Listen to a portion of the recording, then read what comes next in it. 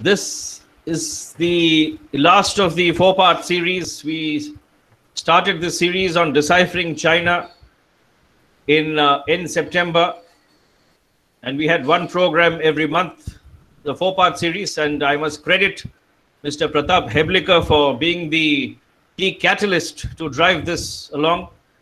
And of course, we had great support from Commodore Vasan of the Chennai Centre for China Studies and his team. And without their support, we would not have been able to host these programs over these months.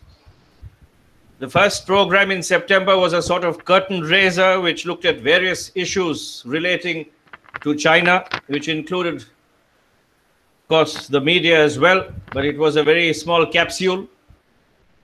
The second program looked at cyber security and cyber capabilities of China and how India could counter them. We had a crack security, a cyber security team based in Bombay, Singapore, and Bangalore, who sort of shepherded that program very well. And of course, last month we had the one that focused on maritime security, the maritime context, as we called it. It was a two-day program which went off very well. And so now we are back to the media game again, and this we thought would be interesting, especially for those who are covering issues related to China. And I'm really happy that we've had a very good day of deliberation so far. I think it started with Ambassador Bambawale, who was also very agreeable to take questions, and that sort of enlivened the whole program. Let us get this going. I know it's lunchtime, it's 1:10, but somehow we've managed to come back to time. For those of you who don't know Mr. Raghavan Srinivasan, I'm sure there are very few here at least who don't. He retired in August this year as the editor of the Hindu Business Line. And there, of course, his focus, he says, was on building alternate revenue streams and a digital future for the product. He, of course, conceptualized some major event properties, which included the Change Maker Awards, the Hindu Business Line Agri Summit, etc. All that was done to bring in revenues. He also created a special line of publications and books, including creating a Tamil subsite. So a very successful tenure. But of course, I've known Mr. Srinivasan several years ago, but what he is now and what he has been for many years over time, he is better known as a senior business journalist and columnist who has been reporting, analyzing, and interpreting the India growth story since the inception of economic reforms in India, which goes back to 1990s or so, early 1990s. And even prior to the start of reforms, Mr. Srinivasan was one of the pioneers of what is called corporate journalism in India, bringing first-hand experience and insight to reporting on Indian businesses. Ever since he switched to journalism after a decade-long stint in marketing in major corporates, I think that experience would have helped him with the Hindu Business Line.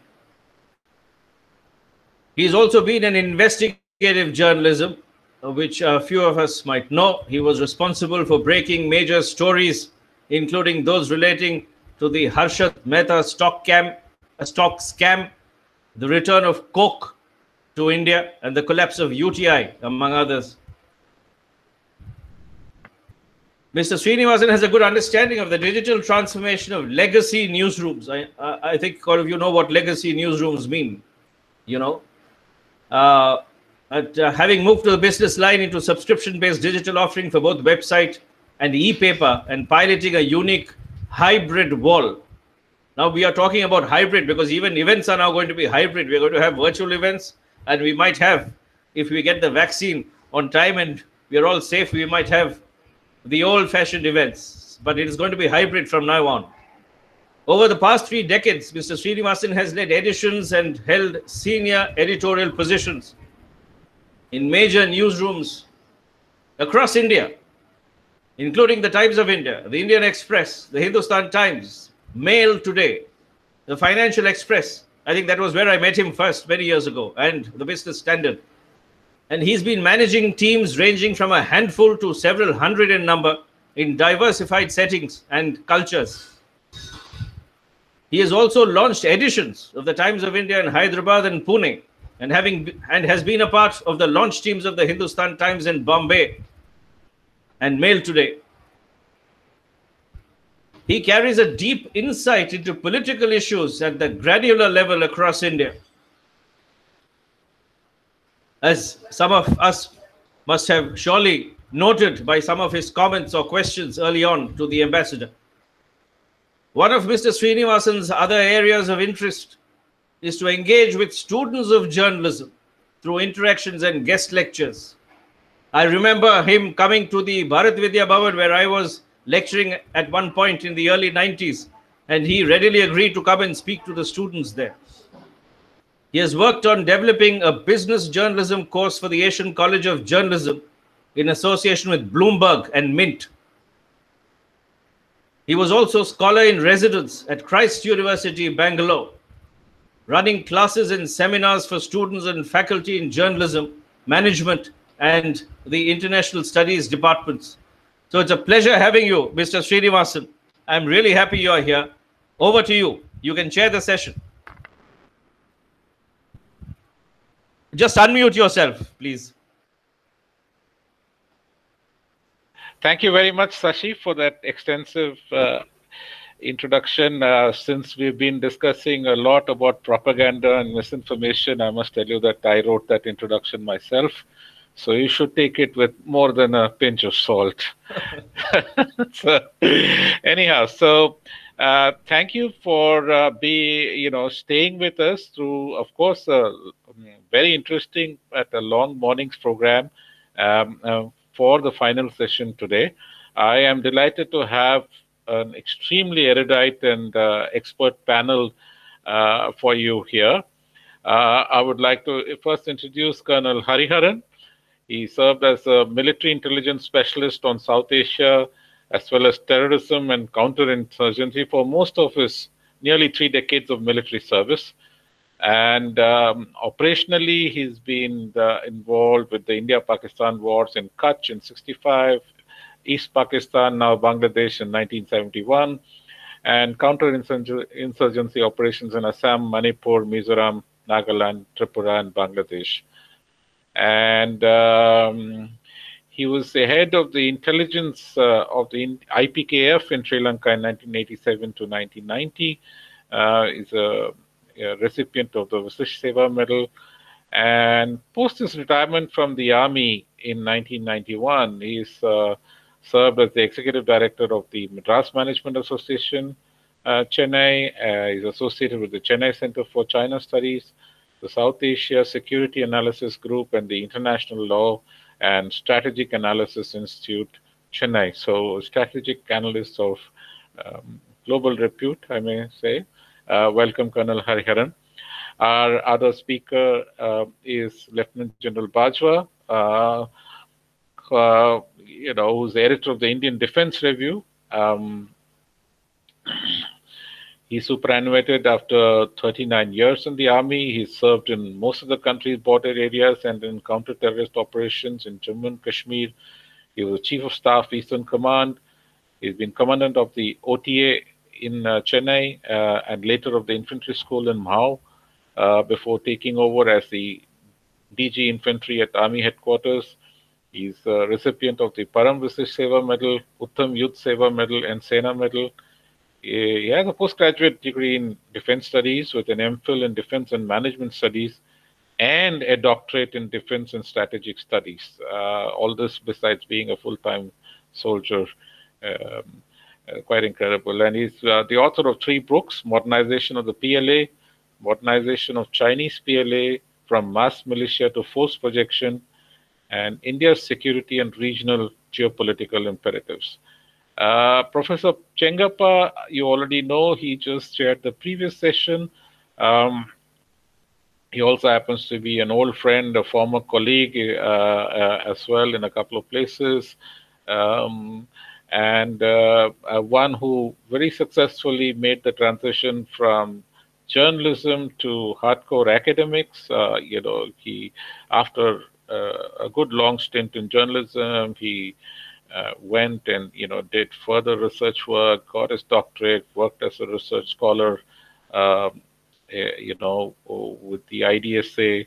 Um, has and then finally he's been teaching at Christ University as associate professor teaching international relations strategy and strategic studies. But he's always continued to write. And he's also the author of two books, India-China Relations Post-Conflict Phase to the Post-Cold War Period, and Pakistan, Army, Islam, and Foreign Policy. Mr. Satyamurthy is also... Mr. Srinivas Satyamurthy says he's having some breathing difficulty, so he may not be able to join. All right. So, so we will have this, and maybe we can have a Commodore Vasan or someone else later if you need. All right. Yeah. Sorry. Yeah. So the question, we looked at specifically in this today's session, we've looked at the issue of the media landscape within the context and the prism of the India-China relationships. And I think the session title is a very logical question to ask. So where do we go from here? What do we do next? Just to set the context of how China is viewed in newsrooms and in news organizations, just as background information. It is that even today, I mean, despite the noise level going up considerably, particularly in the electronic media television, post the border, tension escalation, China remains pretty much really below the radar in terms of regular focus, editorial focus in most Indian newsrooms. We are far more Western oriented. And of course, intensely focused on Pakistan, but China much less so. There is a lack of expertise, which is quite significant within most Indian media organizations as far as China is concerned. More importantly, Indian media has, particularly over the last 2 decades or so, increasingly turned its focus inwards. I think the Hindu group is one of the few honorable exceptions which has tried to maintain a presence of its own correspondents internationally. But most Indian major media organizations now no longer bother sending their own foreign correspondents. The foreign correspondent as a species is nearly extinct, the Indian foreign correspondent. And they rely on other, exchange arrangements with other organizations from the various countries or stringer ships and so on. So, there is no sustained focus. There is a severe lack of internal expertise, and there is a considerable lack of interest overall in doing sustained reporting on China. So what we do is dip in and out whenever there is an escalation or a spike in interest in some area, whether it is economic or whether it is military or political or strategic.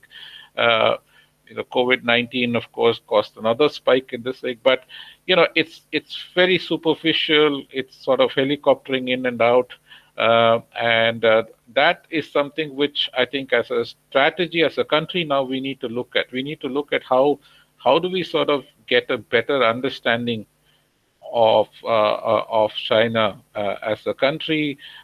More importantly, how do we sort of ensure that, because media is absolutely critical in transmitting this perception and ideas and understandings of China to a large mass audience, how do we get them to engage with it? So these are, I think, some of the issues that we need to ponder on going forward. Just by way of some background, I would now like to hand over first to Colonel Hariharan. for your session. I think if we can stick to roughly about 18 minutes each, we should be okay on time. Over to you, sir. Firstly, from the morning, we have had very erudite scholars speaking on China and Chinese media. I want to clarify one thing: the media dynamics have changed. I am a guy who qualified in journalism in the 60s, and I can see now there is a world of perceptual difference.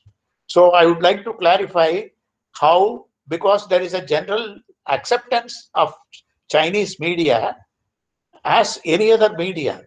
Unfortunately, I don't think it is a very correct perception. Uh, as I have said in the slide, you can see the social dynamics have changed over the years, particularly knowledge revolution and the quest for what you call consumerism have taken over, and the ideology is now practically dead. Even though China calls itself a communist country, of course, of Chinese vintage, it has ceased to be what it was originally. So we see its fallout everywhere, even in our what you call all, as I can say, all the holy cows of medias have become ordinary buffaloes, so that somebody invests in the buffalo and milks it. There is a profit model. I'm sorry if I uh, disillusion the hallowed status of media, but this is happening all over. It is not only in China, it is in India, unless you have a business model, as Mr. Srinivasan himself had achieved. You have to be dynamic to run a newspaper and keep pace with this. So this readily accepts processed information, and the multimedia presentations are available. I keep appearing on uh, TV channels, and I have seen generally the short time for you given to the panelists to explain your viewpoint is 10 seconds to 12 seconds on any key issue. In Tamil media, of course, the issues are larger, the polemics are bigger, so they allow me to speak longer. But in the English media, I have seen they want me 12 seconds. So, because the focus time itself is very much less of the audience. When I did journalism, I remember in Madras University, I was taught the New York Times survey that the lead sentence, the lead of the story, that is the first sentence, the Americans have found that 6 to 8 words. Beyond that, they don't read the story. If it is more than 10, 12 words, that even in those days, it was like that. Now, the very short period only, the audience attention can be drawn for any story. So the long stories, the what you call the hallowed editorial writers, they have to come back to the ground. They have to appear on the YouTube or adopt other means. This is what is happening. When we come to uh, Chinese media, earlier I think Tilak and Namrata had given enough background that it is a propaganda machine of the uh, Communist Party, not of the government or China. It is of the Communist Party because it has got historical origins from 52 onwards, when the Xinhua and the CNS came to uh, became news media. It was to carry out the propaganda of the Maoist period. That is how it originated. Next slide, please. Shivani, next one.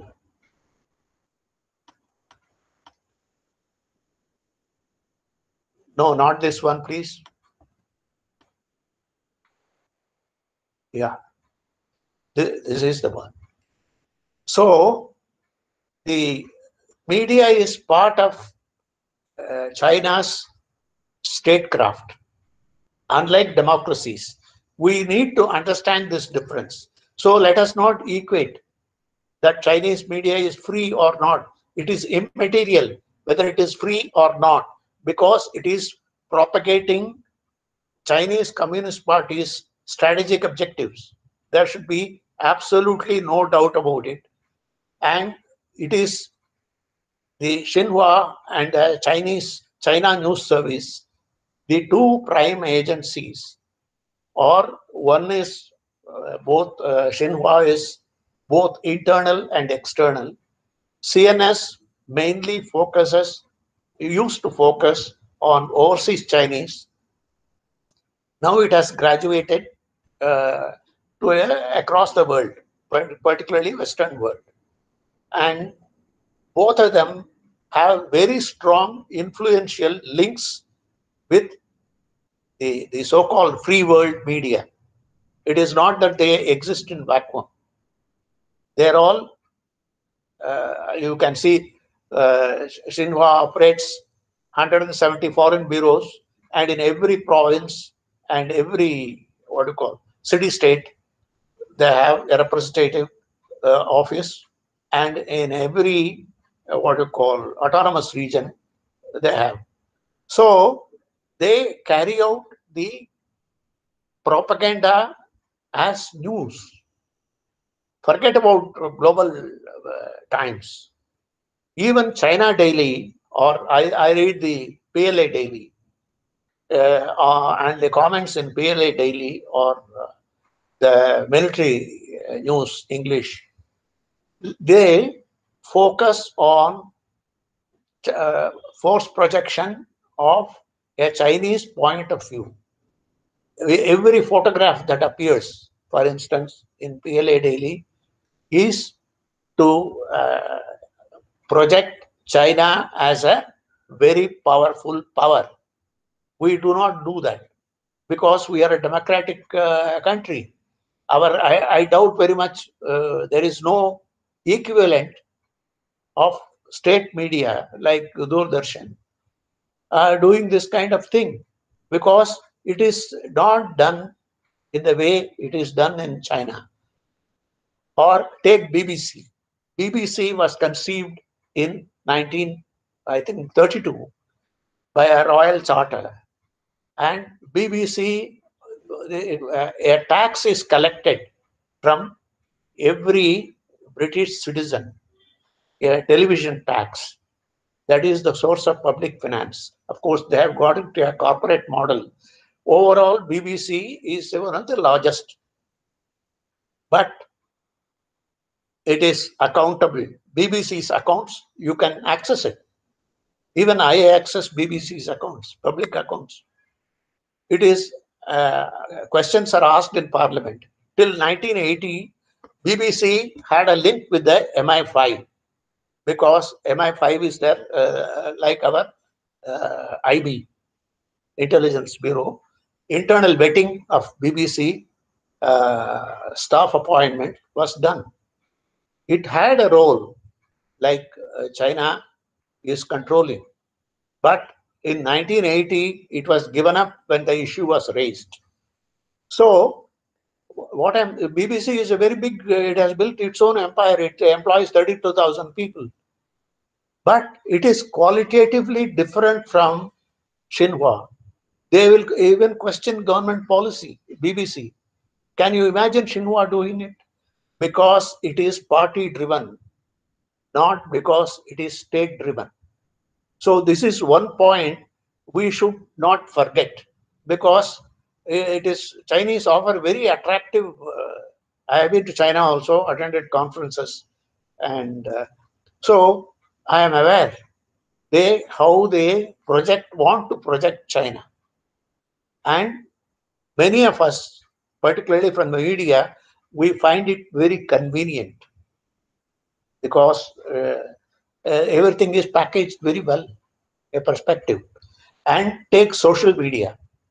Social media is fully As a matter of fact, in China, every IT company, whether private or public company, has to uh, help the government in monitoring or giving a feedback to the government requirements to meet the intelligence requirements.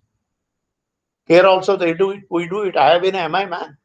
I had access to media in very much, but it was done not on a demand or a threat, because I had established good rapport personally, and with that, it was an informal arrangement.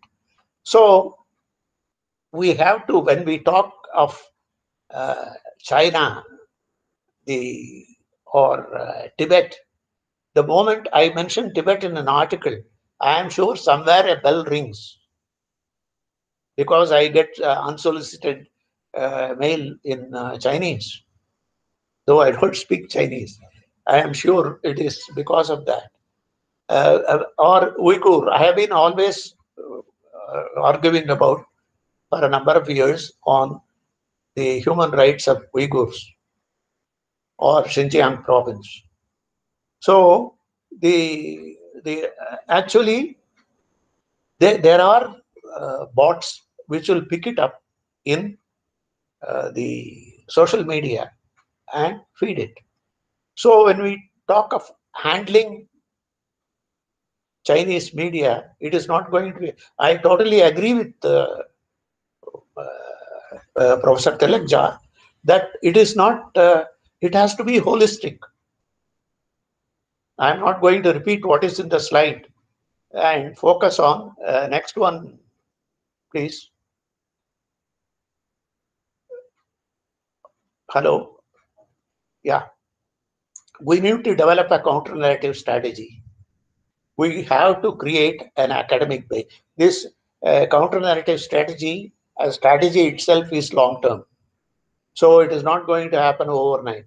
We have to have an academic base of China studies, which we don't have. It is the think tanks,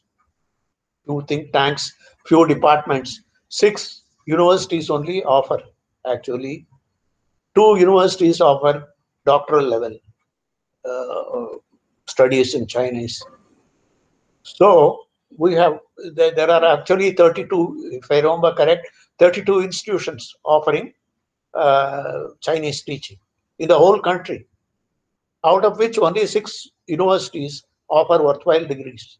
There are not at any time that are not more than 120 to 200 scholars studying in these.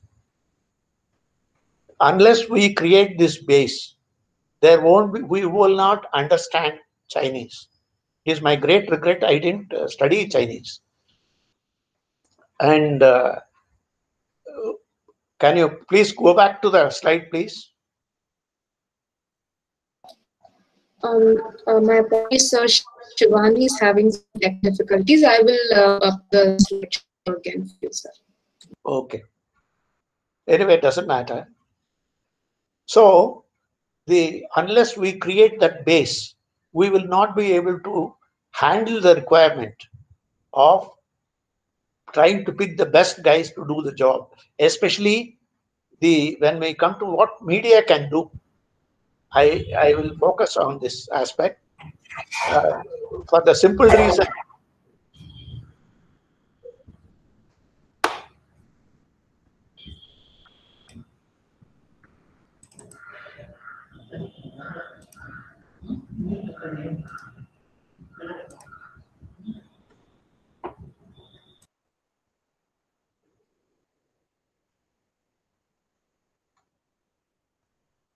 Then the government communication has to be qualitatively, it has to be multimedia, multimodal, because we are a free country. We don't have a captive audience like we have, and it has to be interactive. We have to graduate to that level. And media has to be taken into confidence. I think earlier also, Mr. Satyamurthy pointed out, and I think Commodore Vasan also pointed out, the public has to get information And media has to be taken into confidence on a regular basis. And you should be able to respond to criticism because we are a democratic society. This is the answer for the China's autocratic way of propaganda. Then you can demolish it because the media will have greater confidence in the government utterance. Then we should respond in real time. This is where I appreciate the Americans. They respond in real time to any Chinese comment, official comment. We are not doing it. Sometimes we don't know what is our stand because there's a contradictory information. And this is, all of us are, to a certain extent, we are informed that how about the ordinary citizen? And it has to be in vernacular. These days, I'm writing in Tamil, my strategic analysis, because I find from the interacting with the Tamil media, so much appalling ignorance. They are following the Chinese media only. So I am saying it must be in multiple languages. Then we have to strengthen technology surveillance. There is no other way. There is overt and covert operations. I am sure especially CNS had been operating like this. CNS is running newspapers in some of the Western countries. And I am sure at least one newspaper has been bought over by Chinese front organizations. I won't be surprised if it happens or if it doesn't happen.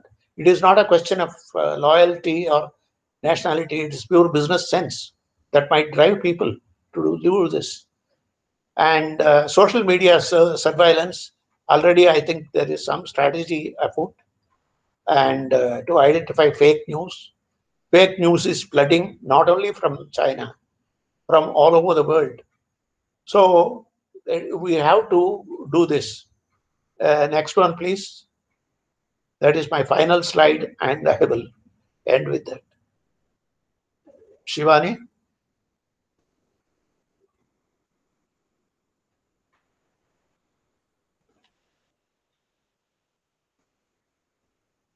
Yeah. Indian media has to be drawn into any counter narrative.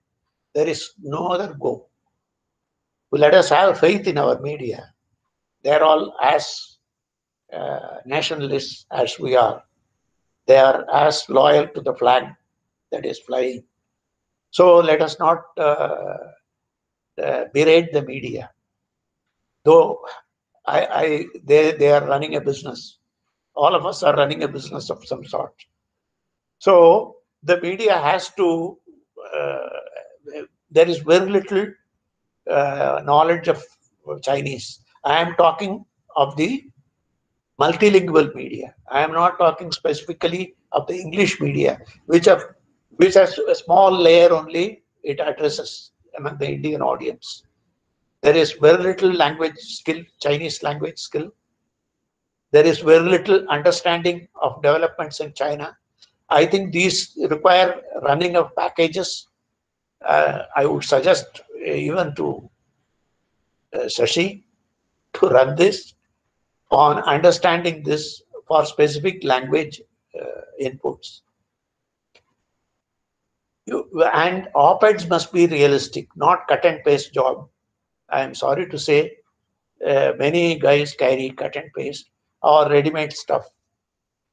You have to have constantly opinion makers, get in touch with them, and let us not be overawed by Chinese claims.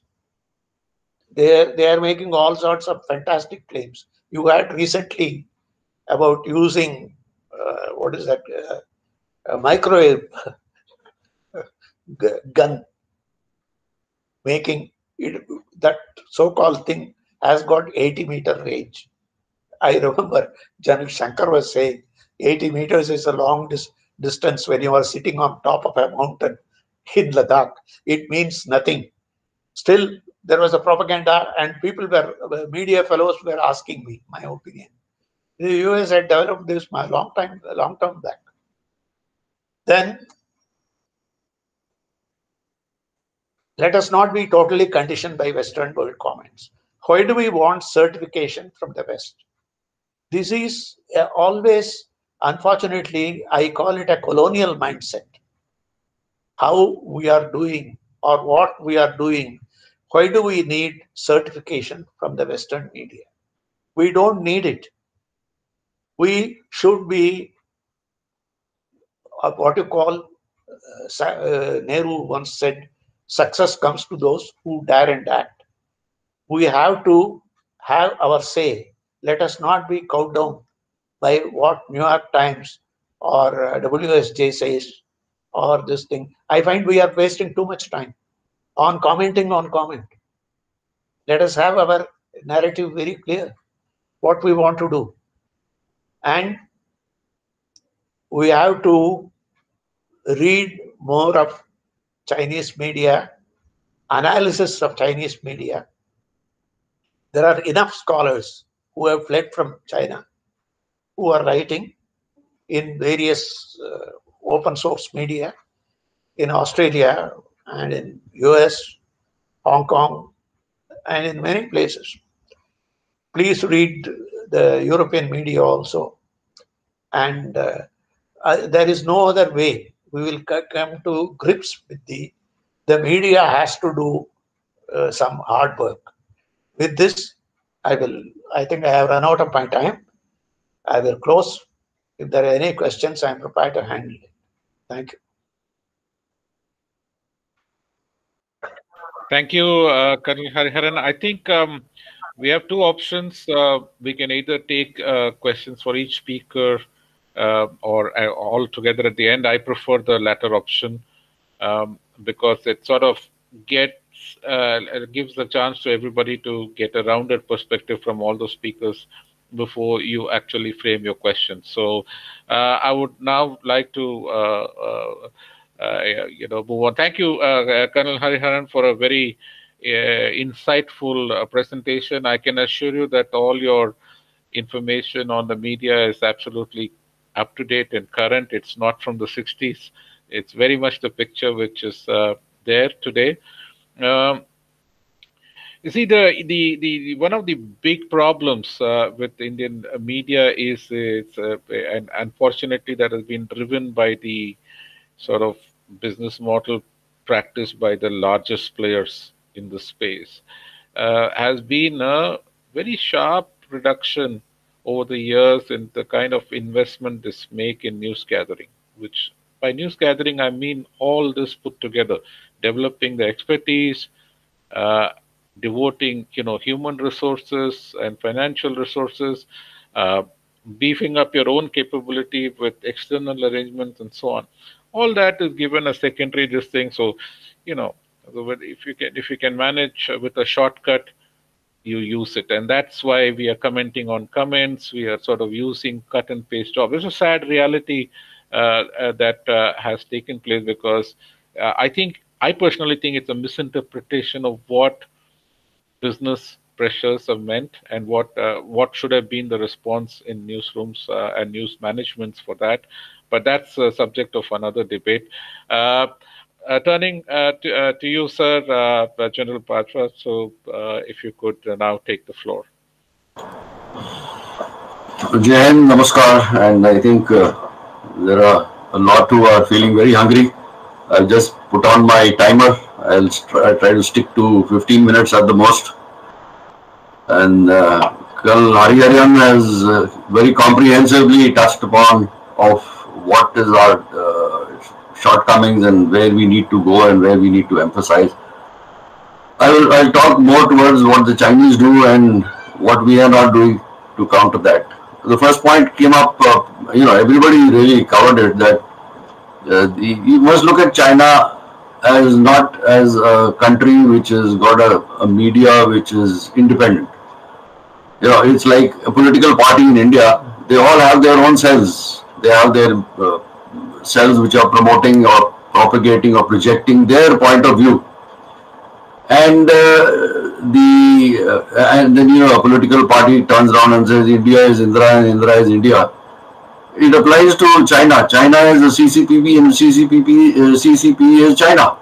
And so therefore, everything that is oriented anywhere in China is going to be to project the party point of view, and present the party as the most successful entity in China. And they don't want to take any criticism. So and they're able to do it very well. How the outside can be, information will never reach a Chinese, and what the Chinese Communist Party wants to tell the people is what the people will be told. I give an example. When I was part of the China study group, the joint working group and the expert group on the question of the boundary. We often visited China there. They came here. We go to China, you're staying in a 5-star, and you see these all the clocks which are showing different standard times of various countries. There is Pakistan standard time, but there is no clock which will show you Indian standard time. You watch CCTV there, the Chinese TV, and they are talking of the Karachi Stock Exchange, but they don't talk of the Indian Stock Exchange. So I asked one local there once, he said, "Where are you from?" I said, "You guess." He said, you are a Pakistani. They pronounce Pakistan as Pakistani. I said, no, I am from India. He said, "Oh, you are Hindu. So the Indian information is never reaching them. That is the problem with them.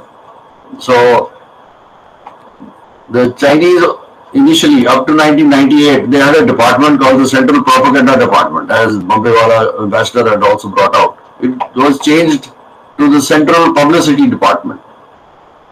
In India, we don't have any such equivalents. There is supposed to be a propaganda cell with the Ministry of Home Affairs, but in the free-for-all media environment in our country, I don't think that can ever present any point of view. Give a small narrative here on this issue of Ladakh. On 5th of August 2019, when this debate was going on in the Parliament, I happened to be somewhere where I was in a waiting room waiting for my turn to be called up there by a doctor actually. I saw the TV and they were presenting, the map of Jammu and Kashmir on this decision of the 370 and the Union Territories coming up. So they presented the maps that were being projected was Jammu and Kashmir in one color, Ladakh in the second color, and the third color was Aksai. By chance, I noticed this. It was one of the Hindi TV news channels. So I had one of the officers who was with the ADG, the Public Information Group of the Army Headquarters. He had served with me as one of my staff officers earlier. So I rang him up and I said, "Why are you trying to indicate that Ladakh has a portion which is not under Ladakh and it is under China?" I said, "You got an opportunity here today to actually present quite clearly to the rest of the world that Aksai is part of Ladakh and there should be no doubt about it." He promptly took on this and told the news channel to change it. And thereafter, on that day, for that period, there were only two colors being shown on the map. One was Jammu and Kashmir including POK, and the other was Ladakh including Aksai. And I told him that since I had been with the joint working group and knew this issue of the India-China border major problem, I said this is going to irk the Chinese a lot, but that's how it should be. Let it be known. But why should it have been an individual like me who was a retired officer doing it? Why should it not have come from something from the official side, whether the MEA or the Army Headquarters?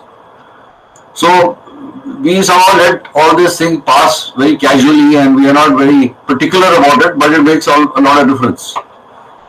So I was pretty amused to learn when recently there was this, what was being published as the SG, Srivastava Group, which was an NGO from called the EU Disinformation Lab, when they unearthed and put out that there is a group in India which has been presenting and targeting Pakistan since 2005,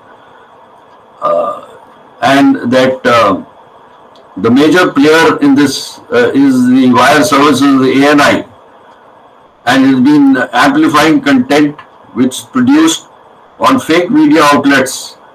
In 2019, he says that this group uncovered 256 pro-Indian websites operating across 65 countries. If that is what we have achieved, I think that's a remarkable thing. If we are not aware of it, then we should propagate it. And if Chinese can do it that way, why should we be targeted? And there was a Pakistani author who put this article out in the Diplomat. So he was only focusing on that, that the arrangement of those EU members of Parliament, that visit was arranged by this Srivastava group. Then however, he did not mention anything about China also being targeted by this group. However, the Chinese media, again I come to the Global Times, they chipped in and saying that this group has been targeting China also. So there's a Chinese scholar, Qing Fang, who is the director of Research Department of National Strategic Institute at the Tsinghua University. He goes on to say that India's political interests and the government's cyber security and intelligence service organizations are highly likely to be playing a major role behind the scenes. And he further says that the fake news sites created by the Srivastava group have a long history with expertise, invisibility, deception and flexibility, and thus unlikely to be spontaneous civilian activity. It's very impressive if this is what is happening. And if it is not true, then it's sad that somebody else is doing it for us. Deng's policy of his 24-character strategy has been totally abandoned by Xi Jinping. Now Deng had very this 24-character strategy. To quote it, he says that observe calmly, secure our positions, cope with affairs calmly, hide our capabilities and bide our time, be good at maintaining a low profile, never claim leadership. China still doesn't claim leadership, but everything else is abandoned. It operates behind, I see China operating behind a facade where what they say is everything is diplomatically very correct, but what they do is quite opposite that. How is it that we have not been able to understand that why since 2013, whenever a senior official, the government official was visiting India, there was something happening on the LAC. In 2013, it was at Depsang, and the Prime Minister of China was visiting here, the Li Qingjing. 2014, it happened, and this impasse carried on for 14 days, the standoff. In 2014, it was Chumar and Demchok. It carried on for 21 days. And that is when Xi Jinping was visiting. And then it, of course, went into 2017, Doklam with 73 days. It is, our media gets focused on the issue that is happening on ground. There is nobody, the think tanks, those who are, China watchers, none of them have been able to put their mind to it that why is this happening and why did they do it? Is there some link? Is there the strategic, the volume that the study of Chinese military strategy of 2013 brings out that they are actually working to a very a formula to enhance their reach everywhere, and we have not taken, we did a very superficial study of that, the study of military strategy of 2013. Another one came out in 2017. So our think tanks are not focusing and concentrating on these things, I think. Now, these actions in that show that everything is always coordinated. There are three warfares is very clear. And the three warfares is talking of the public opinion, whether it is their own opinion and the international community opinion. They create a narrative to ensure that everybody takes that one narrative as the final narrative or their narrative, and that narrative is true. And there is a psychological warfare which is always waged. And the third is illegal warfare. In fact, in this case of the Ladakh impasse, there are papers which are coming out from the Chinese Academy of Sciences and Social Studies, that now a new narrative is being created to bring out that the status of Ladakh as a territory of India is also questionable. So if they created that narrative in Arunachal Pradesh, they are doing that, a similar such narrative here in Ladakh. That historically, has Ladakh ever been part of India? And was it part of Tibet? So this is a new narrative which they are creating, and they are saying that now the issue of the LAC can be sidelined. The issue is not about LAC or the boundary; it is about the status of Ladakh. So they have created a situation which is going to turn the tables on us unless we are prepared for it.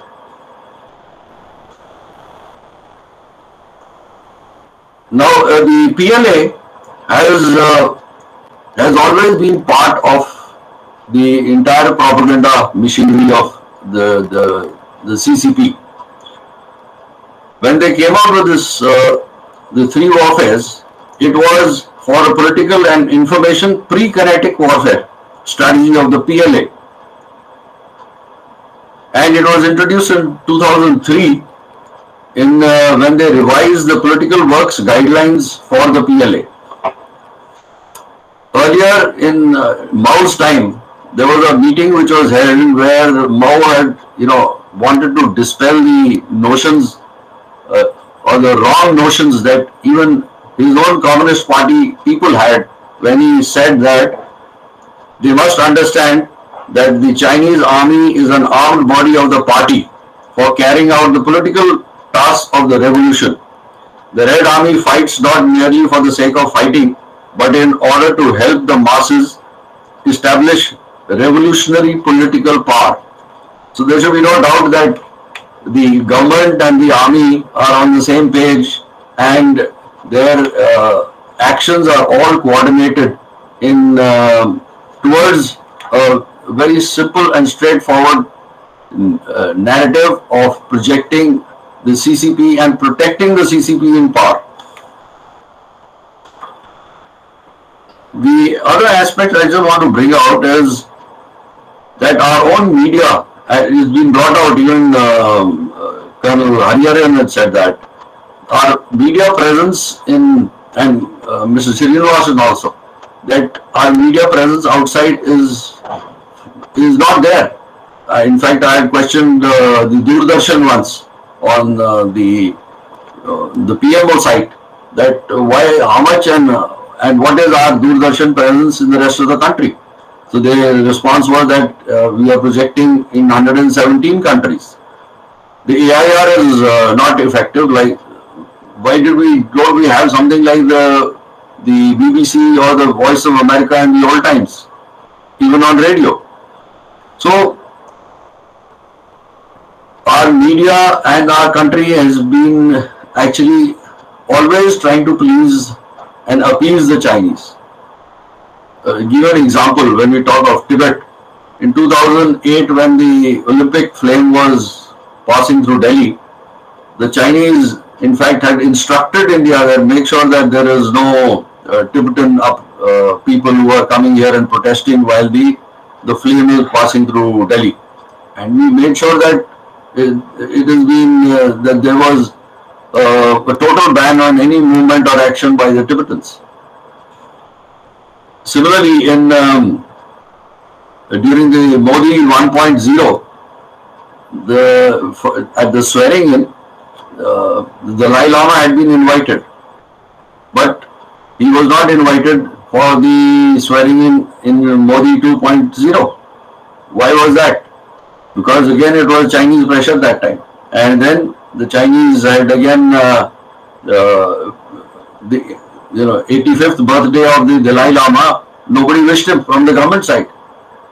So these are certain things that we've been trying to appease them, and they feel that they can pressurize us into doing what they want us to do. There is a security law, the National Security Law of 2015. The Article 2 in that defines the unlimited expense to what the party in China considers as a threat to it. So they push and anything under that article and can say it's a threat to China. In 2006, the CMC judged that the PLA capability it is incompatible with winning local informatized wars, and therefore Hu Jintao included everybody into this other agencies into the entire format of narrative formation. Just for your information, I mean I've been in touch right through this process of the impasse in Ladakh from May onwards with certain officials in the Chinese embassy. And they've been asking me and at times that why are you doing this and why not this, and Chinese have only done this. So I have been, and last communication with the gentleman was that he please very frankly say that what is the issue between India and China, and give it no holds barred. So I have done that with them. So I don't know if any other they've accessed or reached out to any other think tank or such body, but I gave them a very, very candid view of what I think about them and the Chinese and what they have done in Ladakh. I think I've exceeded my time of 15 minutes. Anything else that I can add to or through the questions are most welcome. Thank you very much. Thank you, sir. There are a couple of questions, but like I said earlier, we'll come to the questions at the end. I just want to, mention a couple of things, just comments or anecdotes, really. You mentioned about wrong maps. It's such a simple thing. Most Indian news media organizations, they have to depend on maps on foreign agencies. Maps of India. If you want to get the authentic map from Survey of India, first you have to jump through 22 hoops. Second, it is very, very expensive. And third, they don't supply it in a format which is usable by the media. We need it as what are called vector graphics, which can be resized and manipulated, It's such a simple thing for the government to do. These maps should be available, official sanctioned maps should be available for free download on the PIB website for any media organization to use, because it's in your interest that you give the correct. Instead of which we actually, and quite often Western agencies do not follow the Indian stand on the boundary depiction.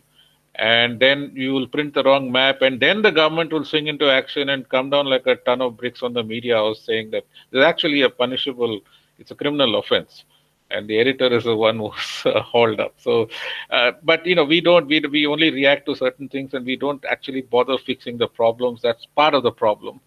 The other thing, I just wanted to mention that, the kind of long-term approach that China has from a media perspective on India is, in 2005, when I was national business editor of the Hindustan Times station in Mumbai, I was met by a delegation from Xinhua. They said they were journalists, editors, and they wanted to understand basically how the Indian financial system works, the stock markets, the banking system, and so on, because they said they wanted to set up a specialized financial bureau in Bombay, based in Bombay. And they actually did it. They set up, I think, 2 or 3 dedicated this thing. Initially, the plan was to hire Indians, but I think they chickened out and they sent Chinese instead. But this is it. So they have a very good understanding of Indian financial systems, the markets, the companies, the listed companies, and so on.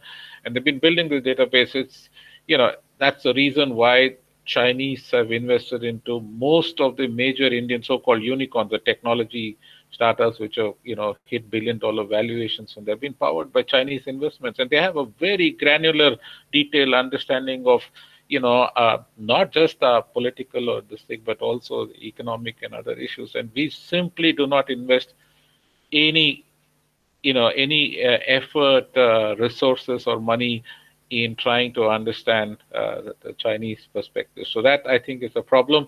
But I think we have the perfect person to talk about this much more, Professor Chengappa Bidanda, because he's been both a journalist and an academic scholar who's studied China. So I think over to you, Professor Chengappa. Thanks, Srini. So, yeah, we are here today discussing the Chinese media landscape since the morning. What does that finally boil down to? We just had a lot of hostile incidents across the border and whatnot. So finally, what is it boiling down to? That India basically needs to fight an information war against China. I'll just quote President Xi Jinping's statement in February 2016, where he says, wherever there are readers, wherever there are viewers, that is where propaganda reports must extend their tentacles. Now, on the Indian side, is the political leadership or is the civilian leadership really thinking on these lines? I've got my serious doubts. I'll just take you back to since there are 2 army officers here, former DG Infantry and Colonel Hariharan Saab, who's been an Int Corps officer. 1986-87, Sumdrong Chu. What happened? I was just embarking on my PhD about a year or 2 later, and you couldn't make any sense out of Sumdrong Chu till I talked to former Eastern Army Commander General V.N. Sharma and whatnot. The political communication or the strategic communication on the part of the government of India was pathetic. And if you're trying to fight an information war against China, I logically and naturally would think the Indian Information Service, a very little known service in the government, should be at the forefront. Now, the Ministry of External Affairs, the true blue Indian Foreign Service officers like Ambassador Gautam Bambawale, they are fighting it. But what are their Indian Information Service officers posted in diplomatic missions with the intelligence establishment? What is their role? How do they understand it? I have seen during Kargil, outside the DGMI's office, there used to be a lot of journalists coming in. Well, the point is, why do you do it only in a crisis? Why can't you do it in peacetime? Fortunately, the Ministry of External Affairs, unlike the Ministry of Defense, has an external publicity cell, which is headed by a joint secretary level officer from the Foreign Service. But the Ministry of Defense has an Indian Information Service officer who is technically deaf and technically blind. He doesn't know any military matters. He won't give out any confidential stuff. So the army created its own, what later became, first it was under MI24 and then it became what is now, public information. You had a ADG and a DDG and all that. Anyway, the point is, in this information war against China, we have to be audience centric. And what is our audience? Let me share one small thing. I attended the biggest ever seminar on India-China relations in 1991 February at Teen Murthy in Delhi, where the whole NDC course had come, and there were half a dozen retired former foreign secretaries. And one of them very candidly said, whenever the government is negotiating on the border dispute, the government is not negotiating with China. The government is negotiating with the domestic audience on how much to give away. I mean, this is the tragic state of affairs. Now, in this information war, who is going to lead?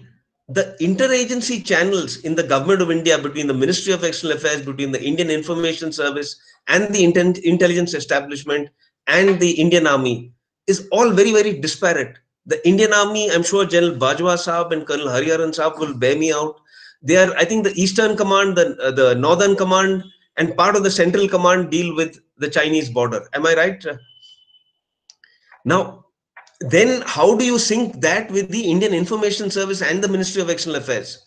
When you had Sundarong Chu, the kind of confusion that ensued was not funny. General Sharma has told me that, Sharma told me that if the Indian Army followed the MEA's instructions, there would have been chaos. They would have withdrawn up to the Brahmaputra. Anyway, now what is the way ahead? The topic for this panel is the way ahead. Now, I think the government of India needs to be very audience centric. And what would our audience here be? Our audience does not have to be China centric. Our audience has to be the other countries in Southeast Asia and in South Asia. I mean, this morning, Ambassador Bambawale mentioned India's reluctance to use the word alliance. Well, I find the concept of collective security is what alliance or coalition all boils down to. Collective security is the only way to tackle China. And how do you get the smaller Southeast Asian countries and the smaller South Asian countries on your side vis-a-vis China? Philippines says straight away, for instance, we can't handle China. The strategic stature of China is something beyond our capability, as much as India. Even the Indian Army is not too, from my understanding of things as a former military correspondent, the Indian Army is not too geared for mountain warfare, despite the mountain divisions and whatnot. An Army Headquarters Reserve Unit was moved in 2005-06 to the China border. This is one of those Army Headquarters units which otherwise is stationed in J&K, one of our couple of special forces units. The point is, now, what is the message you have to give to the smaller countries of Southeast Asia and South Asia? That if you keep silent about China now, it's like what happened with the Hitler and the Nazis. If you keep silent, tomorrow, if they are eating into territory in Ladakh, tomorrow they will eat into your territory. So we all need to band together. Silence is not an option, or ignore the threat, because at some point the problem will become yours. The smaller countries should be told. Japan invaded China in the 1930s, and thereafter Japan invaded Vietnam, Indonesia, Philippines, and Malaysia and Myanmar subsequently. So this is a very collective security problem of dealing with China. For instance, how does the government of India amplify the message about Zambia in Africa? I'm talking about the second scramble for Africa, where China, India, and the other countries are trying to, garner resources. Zambia is now unable to pay back its debt to China and says, you go to hell, we are not paying the debt back. So how do India's soft power is all fine. People may like Bollywood movies, they may like Indian food and all that, but that is not going to endear them to India. India's infrastructure is not good, as one of the earlier Tilak Jha mentioned, Dr. Tilak Jha.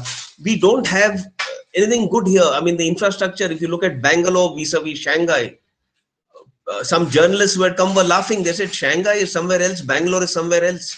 To say Bangalore is India, Shanghai is an insult to Shanghai.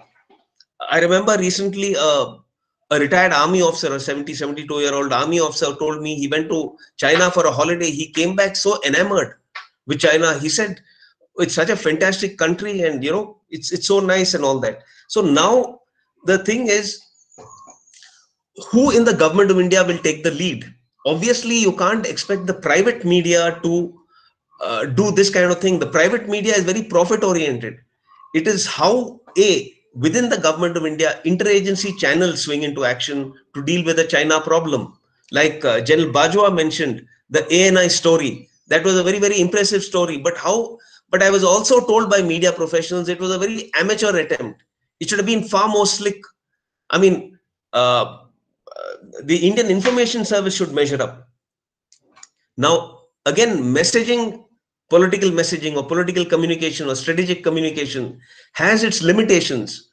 Finally, it is the product that sells. If India is an attractive investment destination, nothing will stop foreign direct investment into India. So this is an information war that India has to win vis-a-vis China. And for that, economic heft is necessary. Today, China has that economic heft. It's got the military heft. And what was India doing all these years? Even the road infrastructure along the border with China, India's the amount of money that India has put in there vis-a-vis the amount of money that China has put in there are two different stories.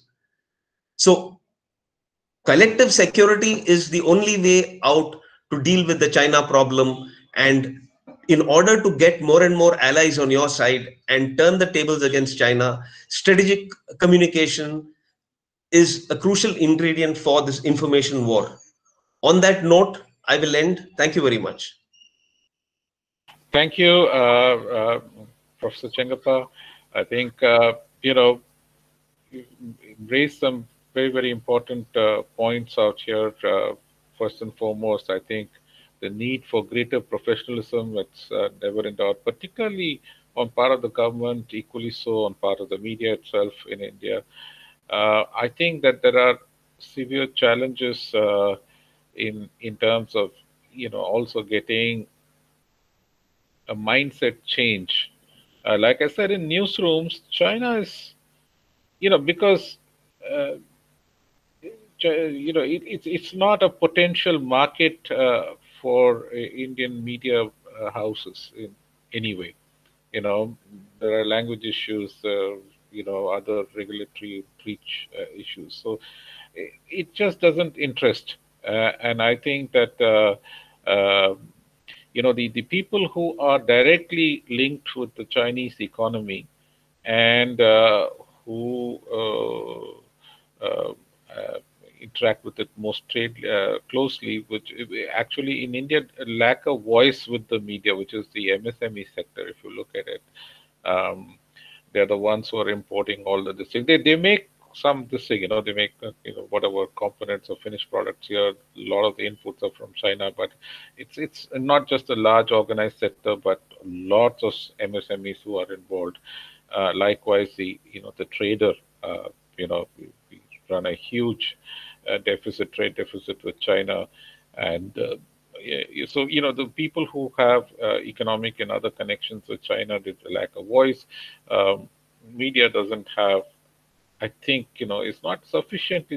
Once in a while, when there's a crisis, yes, the government's propaganda machinery swings in, particularly with television, and there's a lot of noise, on the channels. And again, it's not a very professionally done job. It is so clearly, obviously orchestrated that nobody takes these things very seriously, and that's sort of self-defeating. If you want to, first of all, win your domestic audience, you need to also do a better job of that, a more professional job.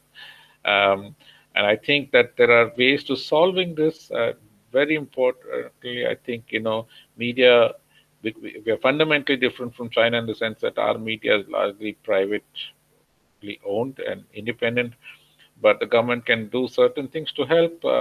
For instance, I think working out tax breaks for specific investments and news gathering directed at China might help. I mean, it might encourage certain news, organizations to sort of put some money into these things. It's so there are multiple options. So we'll just take a couple of questions. I would need some help from Yes, sir. yeah, Bhalat, in case somebody raises a hand and I can't see them on the screen. I have a couple of questions on the chat box. I'll take that from Mr. Seshadri Vasan.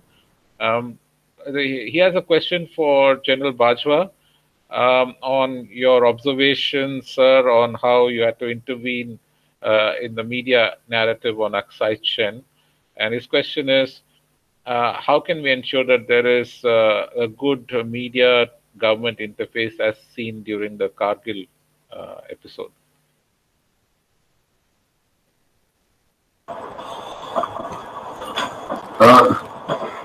Let me just narrate another incident of 2013. The Depsang, the incursion and the ingress by the Chinese and the impasse that followed. One of these TV channels had come to me and took, I had just retired then, and they came and asked me a question, and I gave them what I thought should have happened, and the need for coordination there. The ITBP is there, the army is there, both are not. There's no coordination between the two in their operations. They function quite independently of each other. Till when one can't handle it, the other is asked to now take over. So, and there were certain restrictions which have been put. I took the, I mentioned the name of the China Study Group. And it so happened in Parliament, the defense minister had made a statement, and this interview was released just around that time, which was not in sync with what he said. So the oppositions had raised an issue. And by the evening, there was a letter to the army headquarters. Why should the officer not be charged under the Official Secrets Act for having used the word China Study Group? Now I see the China Study Group is bandied about everywhere, but there that time it was something you can't utter without having disclosed some state top secret element. So we must be clear. If you want to protect all information, then keep the media out and have your own newspaper or your own media cell which is going to issue a daily newspaper or a news. You give out your news report on television as an exclusive government channel, and that is what has happened. And it was a change that occurred in 1999, but this time in Ladakh, we don't have that concept of either embedded media, because as was done by the Americans in the Iraq war. So we still are, we take decisions which we don't want to disclose that we have taken such a decision. Give another example of this. In 1962, during the war, everything that transpired in the Ministry of Defense, nothing was recorded as minutes. It's something which history would always want to know, that whatever decisions were taken in any meetings at that level should have been made available to people in the years in later years. But here it was Krishna Menon who said that there will be no minutes of any meeting will be recorded. So we are trying to hide things, and if you want to, if you are not able to support a decision that you have taken and you want to be hiding these things, we will always have this problem of how much and what to tell the media. And till such time we have a very confident government, we are not going to be able to change this policy. Thank you.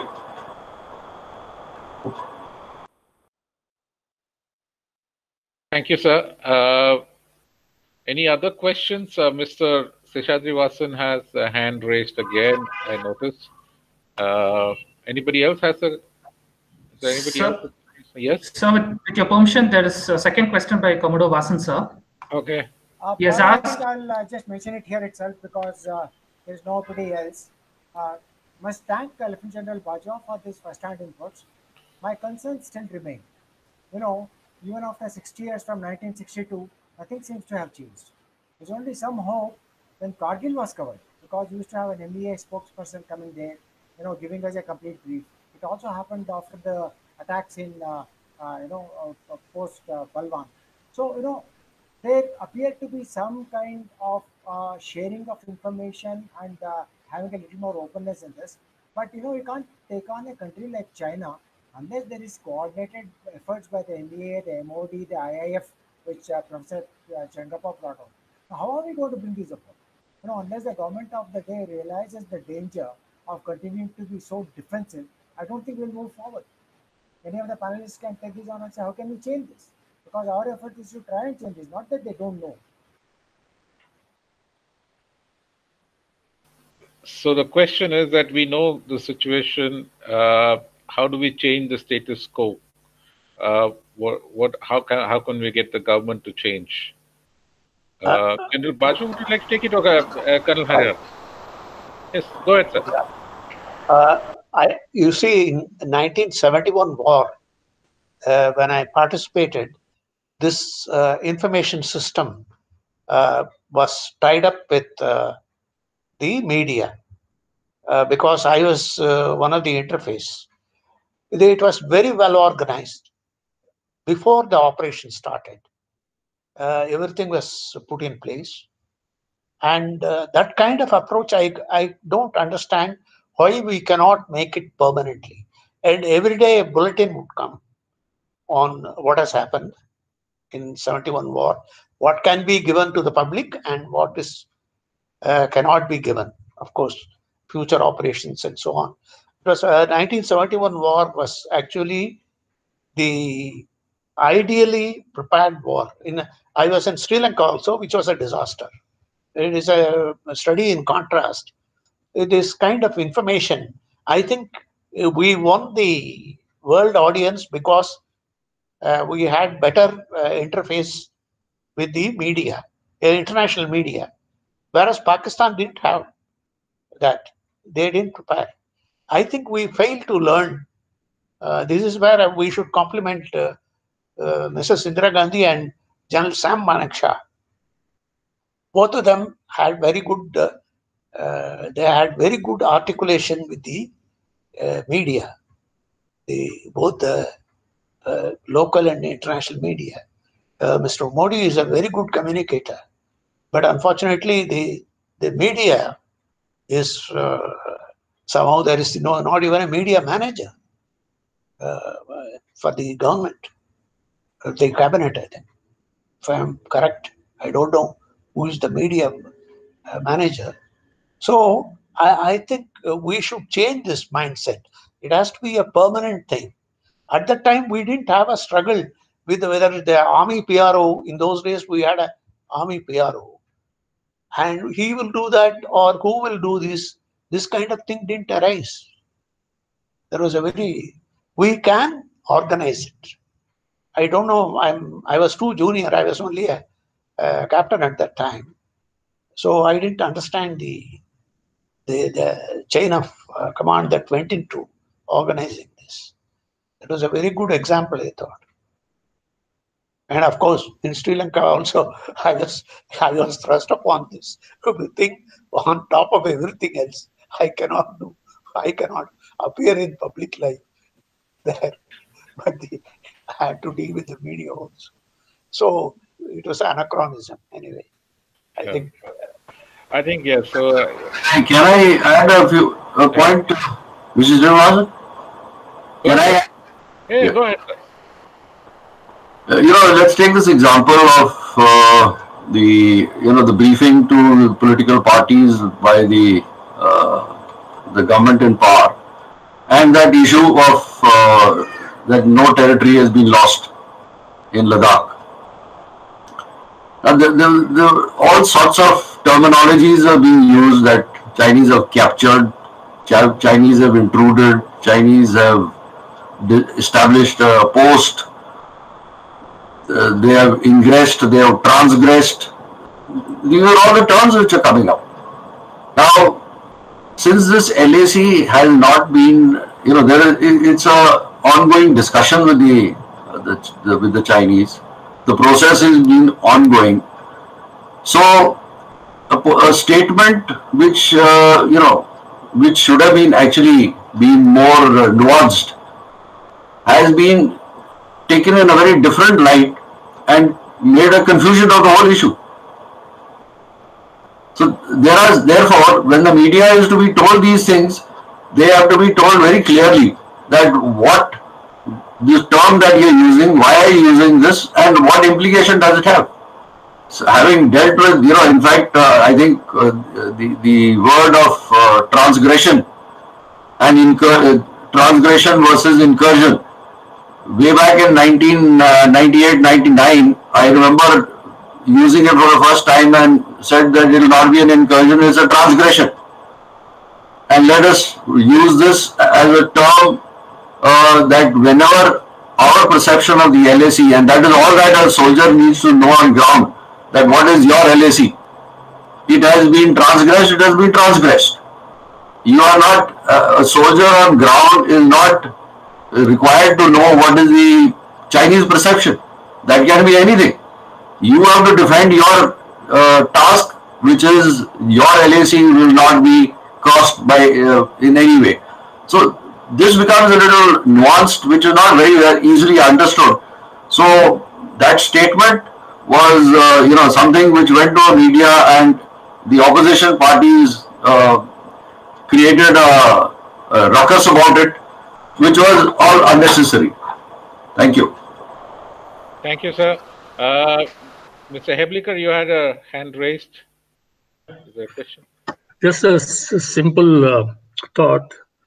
One of the ideas of organizing this webinar or its predecessors, we had workshops and seminars, was aimed at journalists.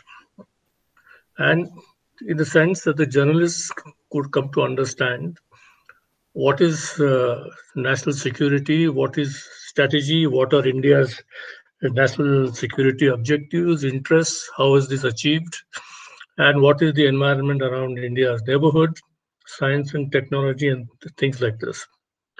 And I generally find that during the course of this four-part webinar, the representation from the media has been far and few. I think while all of us own the fact that we can criticize the government for continuing with some colonial approach to sharing information outside the government, but what is preventing the media houses or the media in trying to nominate its representatives to attend such kind of webinars? It is free of cost. It's complimentary. And I think in the last four webinars, we have seen over 100 speakers who have shared their experiences on a subject of national importance. Now, there is a reference to the Indian Information Service. At the third webinar, I requested the DG-PIB to have his representatives attend the webinar on cyber security as well as maritime. They spoke to the Chennai officer to send somebody. I think the result was 0. I think there is no interest. Thirdly, some of the terminology that have been used, as the general pointed out, or the colonel would say, have been vastly misunderstood. I remember Professor Chagapa talking to us some time back. He says how the army used to have journalists taken to various places in India for an on-the-spot briefing of a subject. I have served with the Indian Army for most part of my 38 years of service, right from Rajasthan to Mizoram and the neighboring countries. I think as an institution, the Army has much more that it shares with people. But does the media actually partake of what the Army offers? I think In our conversation in the last half an hour, the shoe was on the wrong foot. I think the media houses need to step up if they want to give India the kind of projection it requires. And the MEA is well geared. People are area specialists. They are understood what they have done. In the Ministry of Defense, by virtue of their postings in various sectors, the army people understand what they're doing. So wise Air Force, Navy, and others.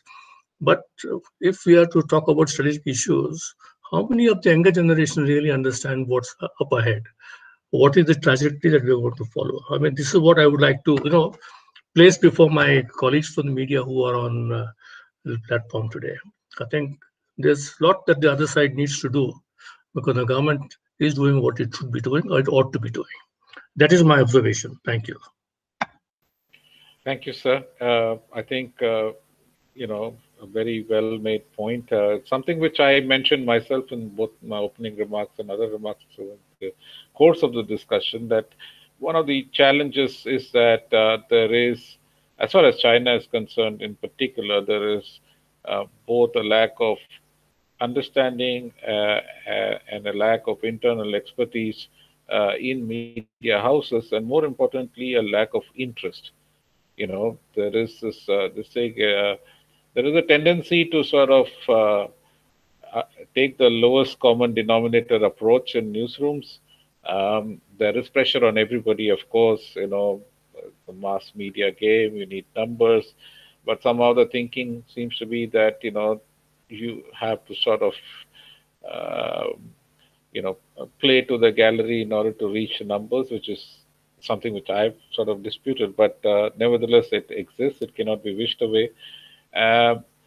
More importantly, I think the media also needs, and the government also needs to do a little bit of pushing. I think, the message, they're very good at it. This government in particular, it has absolutely no problems in controlling, what kind of narrative goes out, particularly with the mass reach media, and television and so on particular issues. So why can't it take this up also? And this thing you mentioned that media houses didn't really nominate anybody for a rich learning experience, but these are these kind of cost benefit analysis decisions which are being taken by news managers on a daily basis. I mean, if I have one reporter and I send him for sort of 8 hours for the seminar, what do I get out of it? Nothing.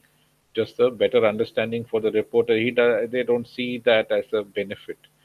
They'll say, if I deploy part of my limited resources somewhere for 4 hours or 8 hours, how many stories can I get? How much footage will I get? That's unfortunately, that's the kind of this thing. In the old days, newsrooms had a number of really solid domain specialists, and they developed that expertise over years, maybe 20 years of doing the same beat, and they developed a deep understanding of it, and that's no longer the case anymore.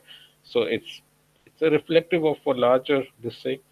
And in Indian media houses, we have not yet gone some of the Western way in terms of filling these gaps that you have, internal gaps that you have in expertise and understanding with crowdsourced but quality controlled stuff, like something like what, say, The Guardian does very successfully, where now outside contributors outnumber Guardian staffers by a good number. But there is a proper system of gatekeeping and quality control, which ensures that not everything, just simply gets by. So I think there are a number of things that we could look at in terms of coming up with some, solutions to the way forward from here. I think what is very, very clear to me is that the responsibility lies on both sides of the fence, whether it is the government has to do several things, whether it is the security establishment, they have to do certain things, and certainly the media has a lot of responsibility for this as well, if it indeed, because it indeed is a national interest prerogative, imperative. So thank you very much. I'd like to thank my panelists once again for their valuable input today. So thank you, and over to you, Shashi. Shashi, can I just make a quick comment? 30-second comment, 20-second comment. Yeah, I'll time you. Yeah, you can. See, I just wanted to respond to Mr. Hebliker's thing about media's responsibility versus the government's responsibility. I just wanted to flag the difference between state and market. Media is part of the market and it's not part of the state. But if state gives the direction, the media needs to cooperate. That's it. Thank you. Yeah, before Komodo Vedugopal takes over, does the honors. Thank you, Mr. Srinivasan, for first of all sparing your time to be here, being with us, I think, all through the day, also steering what has been a stimulating discussion, and if I can also add, ending it all on a rather high note. So thank you very much. Much appreciated. Yeah, Komodo. Good afternoon, ladies and gentlemen. Sorry for the goof up. On behalf of the Institute of Contemporary Studies, Bangalore, Press Trust of India, and Chennai Centre for China Studies, it is my privilege to sum up the day's proceedings and convey the word of thanks. As you all agree, the media is one of the most powerful entity in today's world. It has the power to create and change public opinion with ease. It is far more powerful than the military or any other facet or dimension. They control public discussions, create opinions, change opinions, create sentiments, create realities. The media has the power to literally change societies if they wish to. It can be used as a propaganda machine and an instrument to persuade people into believing the originator's narrative by selective dissemination. Today's last of the series of this high-octane session has proved the importance of the media undoubtedly. I take this opportunity to thank the speakers for their brilliant and educative talk in the descending order. Professor M.D. Nalapat, Ms. Namrata Biji Ahuja, represented by Balasubramanian of the C3S, Professor Naresh Rao, Mr. Muralidharan Nair, Mr. Satyamurthy, Dr. Tilak Jha, Dr. Aijaz Wani, and these two sessions ably and brilliantly chaired by Mr. Pratap Hebliker and Dr. Chengappa. And lastly, the eminent panel chaired by Mr. Srinivasan, Raghavan Srinivasan, was an excellent closure to the day's proceedings. The panel consisted of Colonel Hariharan, General Bajwa, and Dr. Chengappa. A sincere thanks for the team behind the scene who have coordinated all activities and worked relentlessly to make this webinar a fantastic closure. A big thanks to Mr. Shashi Nair, Commodore Vasan, and Mr. Pratap Hebliker to have steered this interesting webinars through 4 rounds of sessions. Last but not the least, the audience who have actively participated in today's proceedings. I'll close my talk by signing off, wishing on behalf of the organizers of this webinar a very happy Merry Christmas, a very happy New Year, and a happy days ahead in 2021. Thank you, one and all.